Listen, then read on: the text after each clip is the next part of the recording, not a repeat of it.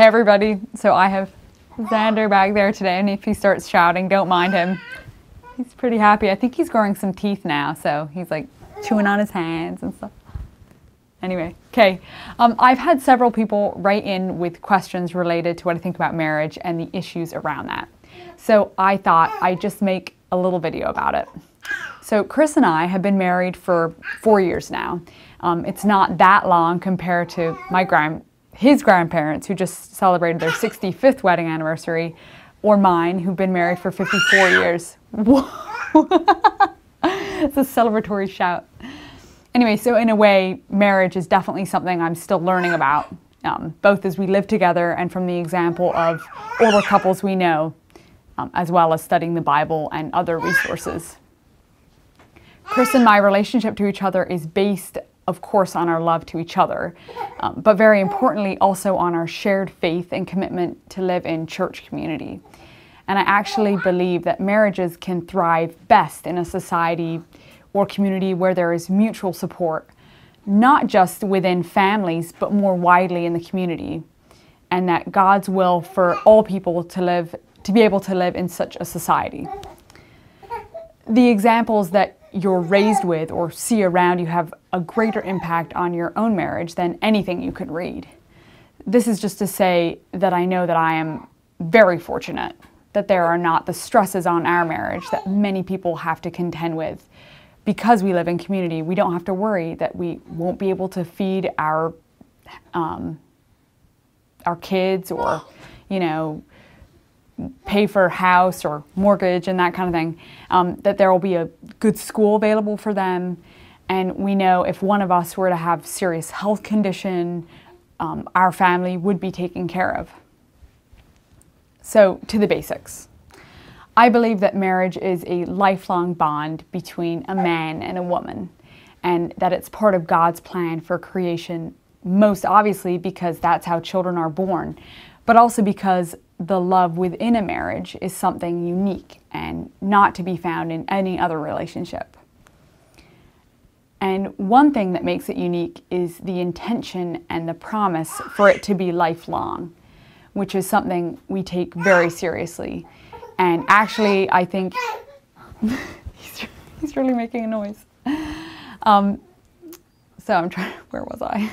Okay, so marriage is something that we take very seriously, and actually I think part of what makes it possible for us to work out the problems that do come up, because there's no option to not solve your problems.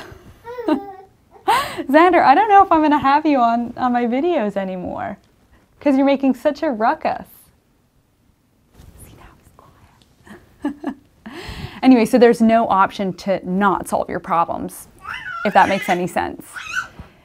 In the Gospels, Jesus has some very straightforward teachings about divorce that I think are non-negotiable. And I know that for many people this can sound harsh, and even Jesus' first disciples found some of his teachings harsh or hard, difficult. But many of his other teachings are just as hard, humanly speaking, to follow, like not to worry, to be meek, turn the other cheek. I mean, that's pretty tough stuff. To serve God rather than money. But that doesn't mean we have an option to not do it. Jesus also clearly says that sex outside of marriage is a sin, and this goes for sexual relations of any kind. Again, it's a hard teaching, but I think it's a crucial part of trying to follow Jesus, is to live in obedience to his teachings. And I can also say that I look around me at the church community I'm part of, where we do take these things seriously, and I see families with 2 parents raising their children, supported by older couples and single people, and trying to support them in return. God's plan is beautiful when I see these things. Now, having said all this, I don't judge anyone. And I want to say that again, I really don't judge anyone. That's not my place to do that. And we're really warned against throwing stones when none of us is free of sin. I personally, and Chris would agree with me, and Chris feels the same, I know myself to be in need of grace and mercy, because when you think of the second part of God's greatest commandment is to love your neighbor as yourself, and you measure yourself by that, and you realize, at least I do, how short I fall of it. And I don't know that God sees breaking his commands in one area as any less serious than breaking them in another area. But love demands truthfulness, and I think that it does no one any favors to explain away Jesus's very real and demanding teachings around marriage to fit our wishes and desires. I do want to make it clear that if someone who is divorced wants to join our community, they would certainly be welcome.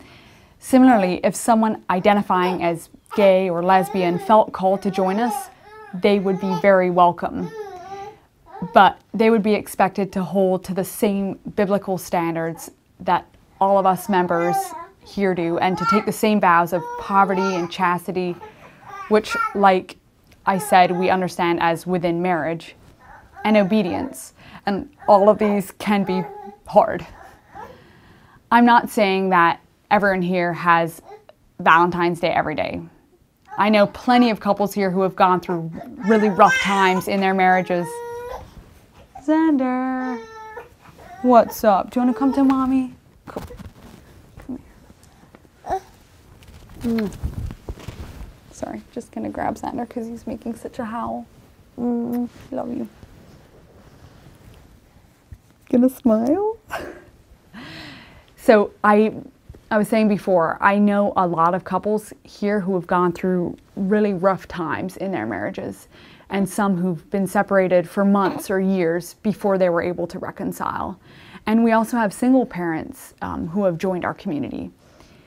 In these situations, the support of neighbors and the community is even more important, although the community can never fill the hole of a missing parent. Anyway, these are just my thoughts, and I hope that they answer all the questions that I got on this topic. And that's all I have for now, and I'll see you next time.